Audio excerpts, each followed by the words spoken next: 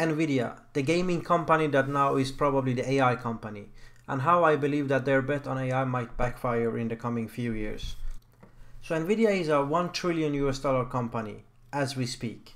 These numbers are just a few days old, but even if we look at Yahoo Finance, we can see that they are basically there, $1 trillion. So they are really close to the biggest companies on the planet. We're talking about Apple, we're talking about Microsoft, we're talking about Alphabet. So how will Nvidia justify this huge market cap? Well, to start with, they have 300 billion of US dollar in the market for automotive, another 300 billion in chip systems, and then 150 apiece for Nvidia AI enterprises and Omniverse, which is basically your VR headsets, and the assumption that somehow that will take off a new kind of development and user base, which reaches to 150 billion US dollar a year. And then they have, 100 billion US dollar, which is a lot, but comparatively it's not a whole bunch of money compared to 300 billion for automotive that they speak about. And Nvidia being so-called gaming company now, they don't probably even care about that market in a sense. At least it's the least of their problems. In this scenario, I'm speaking about how the company might be a bit overvalued, and let's say that the bet on AI doesn't take off. Why should I think about it like that? Well, look at the gaming revenue over the past, let's say, 8 quarters. And if you actually see that it's around 2 to 3 billion US dollar each quarter. Now, obviously, sometimes it's a bit more, sometimes it's a bit less, depending on the market situation. But I would say at 2.5 billion is quite fair average. Now, going to 2022, which was a great year for gaming, they averaged at 10.7 billion US dollar for total gaming revenue. So 2022 was a really good year in terms of gaming. And if we assume that Nvidia will somehow double that number in revenue by 2026, so in 3 to 4 years times, that gives you around 20 billion US dollar in gaming revenue. And again, remember that in this scenario we are looking at a situation where the bet on AI doesn't take off. So basically the AI situation is either through competition taking market share, or actually just being a bit hyped and real assets being bought by big companies.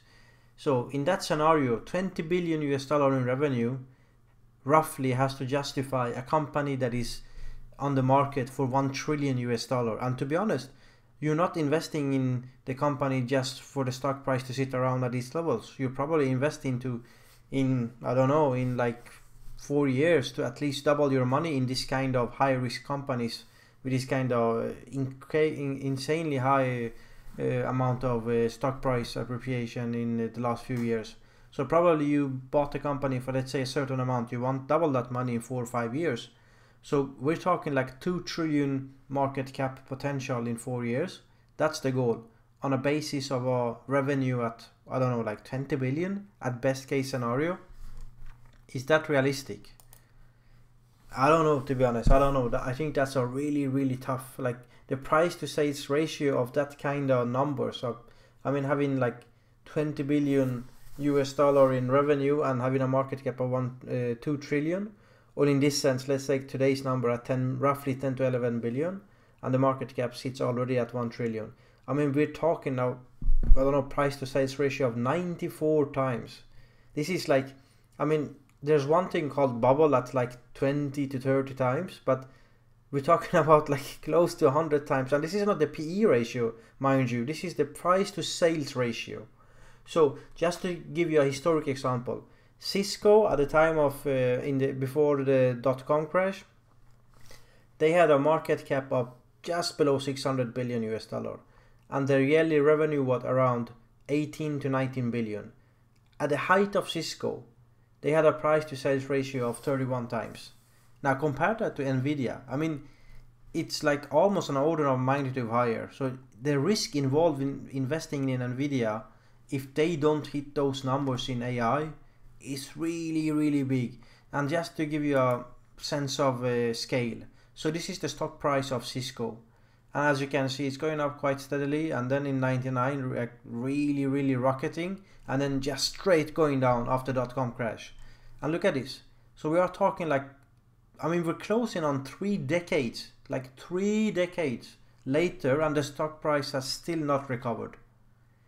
And this company, Cisco, which was the bubble of all times, is still fairly valued compared to Nvidia, which has like a price to sales ratio 3 times more than Cisco at any given time. So yeah, the risks are there. But again, some people might say, well, we really are confident in the AI picture of Nvidia. Sure, but I'm speaking of the scenario where they don't actually fulfill their goals. Then as an investor, you should really have a second thought and sit down and try to understand what you're actually getting involved in. Don't FOMO into a stock. I mean, there are other good options. Intel even, I believe Intel start to get really nice price compared to Nvidia and even AMD. And look at AMD's gaming revenue. So this is a company that on the client side, and the client is basically their CPUs and their APUs for notebooks and desktops. And the game is basically your PS5, your Xbox and your other bits and pieces, your handhelds and all this kind of stuff. And these two segments, as of latest quarter, had a revenue that sits around 2.7 billion US dollar, and the year before that, I mean, combined they were like almost 4 billion US dollar revenue on those two parts, which are essentially gaming. And if I recall, Nvidia never had those kind of numbers. I mean, as I mentioned, like they average roughly 2.5 billion. So you could argue, like even AMD, if they are getting involved in this AI hype, either they are going to increase their stock price a lot, or Nvidia is gonna fall a lot. AMD's Strix-Point APU could be another nail in the coffin of standalone GPUs. And standalone GPUs is basically 30 years, so 3 decades of Nvidia's revenue. This is where the company basically established itself, based on standalone GPUs, discrete GPUs, your RTXs, your GTXs, your 780s, 980s, and all those kind of products. This is where Nvidia had their bread and butter for the past, I mean, for 99% of their time as a company. And this whole segment is being attacked by AMD through a much more smarter solution, in my opinion, for some parts of the market. Not whole market, but for some parts, which is probably the majority of the market. So going back, where will APUs attack and where will this attack be felt? So having a look at these kind of lineups for AMD, Intel, and Nvidia through 2022, basically last year, 2023 this year and onwards. So you can see that AMD launched Rembrandt, and Intel were still on the Iris Xe, which is not a very good product. I mean, it's okay, but yeah, it's not. AMD is definitely leading there, and Nvidia is sticking to their discrete GPUs, so basically their standalone GPUs. And at the bottom, I mentioned like the best APUs, which in 2022 was from AMD, and under the name Rembrandt. Rembrandt was, at best case, I mean, yeah, maybe not really, but at best case, 1050 to 1050 Ti, so which is really low end market, especially if you consider that those graphics cards were launched back in 2016-17, and they were already there at the low end of the market. Now, a year later, so basically this year, AMD launched Phoenix. Intel is going to launch Meteor Lake, which probably will surpass Phoenix by 20% or something around there. And Nvidia, of course, still using the discrete GPUs at different segments. You're like 4060s, 4060 Ti's, 4070s, and then 4080s and 4090s and so on. So Nvidia doesn't have any. Well, they have their MX line, but it seems like that kind of product is gonna die off soon. So now Phoenix and Meteor Lake will raise the bar. So now we are talking like at the low end, maybe just below 1060, and if Meteor Lake is looking good, and if, I mean, the numbers are to be trusted, we might even see something like just above 1060 between 1070. So now, okay, again, those products were mid-end for 2016, so very low end this kind of in 2023. But you can see that there's a huge development from year to year.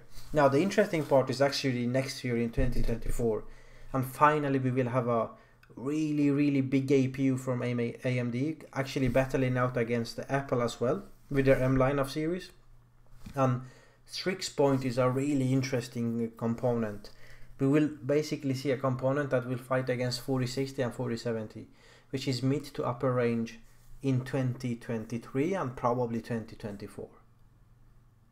So yeah, so that's where the attack will happen, from AMD and also especially from Meteor Lake and Arrow Lake by Intel as well.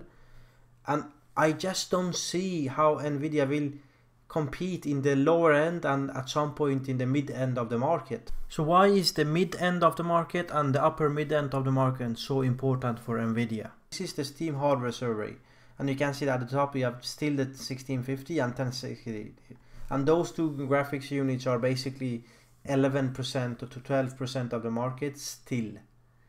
And then you have the 3060, then 3060 laptop GPU, 2060, 1050 Ti, and you can see it's all just 60s and 50s and some 70s here and there. So low to mid end at best. But those kind of units are basically 40% of the Steam hardware server GPUs. And this is where Nvidia will face an attack from Intel and AMD in APUs. So again, let's have a look at those APUs. So we know that AMD launched the 6000 series, and it was really like basically raising the bar for what you can achieve in a thin light laptop. We can basically do gaming in a sense. If you play on 720p or 1080p low settings, you can do some kind of gamings. Then this year they will probably work on Strix Point Mono, which is basically the successor to Phoenix that's launched this year. So probably this one will launch next year, and that's estimated to be around a 3050. Again, low end, but a relatively new product, 3050. And then we have the big one, the Strix Point Halo. This will be like, I don't know, roughly 47 MQ performance, 40 RDNA 3 compute units, sorry, 3.5 compute units, made on TSMC 3 or 4 nanometers, Zen 5 cores, yeah, efficient product. So, I mean, I just don't see how Nvidia will have the gaming revenue from their GPUs, whereas standalone gaming GPUs, that would even defend these kind of numbers that they had recently. I mean, 3.6 billion. I think it's gonna be difficult.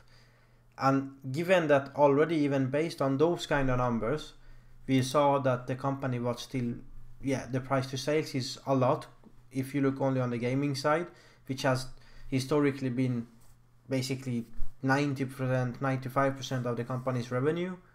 I think it's gonna be really important for Nvidia to actually get success at attacking these kind of Nvidia AI enterprises and Omniverse and automotive. If they don't do that, and if the AI thing turns out to be either some sort of not as good or not as much as everyone believed, or maybe it is, but the competition is just, you know, taking market share and fighting for the gross margin, then these numbers here has to justify the price of the company that is, I mean, yeah, it is like what, $1 trillion in market cap. That's gonna be difficult. That's a difficult sell to me. So yeah, and Intel, you know, I mean, it's not only AMD attacking Nvidia now, it's also Intel. And Intel, in my opinion, are really getting into the last stage of all the problems. I believe they are still in there in the valley, but I think the bottom is very near. And combined all this together, I believe it really represents a huge risk to the investor to invest in Nvidia at this stage. So again, thank you for watching the video. We will follow this whole AI thing a whole lot more in the future, and please make sure to like the video and subscribe, and I'll try to, yeah, just get better audio next time, and yeah, so hang in there. Thank you.